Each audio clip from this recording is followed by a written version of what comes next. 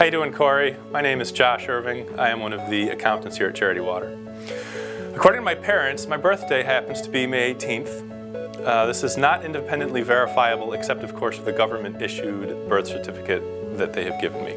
But anyways, I happen to notice that your birthday is also May 18th, and this year you celebrated your 40th. So that's one of two things that we have in common. One, our birthdays. The second is I happen to work for Charity Water, and you happened to raise a significant amount of money for Charity Water. You raised over $5,600. Your goal was $5,000 and you surpassed it. So we want to say thank you. As a result, you've contributed to Charity Water, and including your donations, we have been able to provide access to clean drinking water to 2 million people.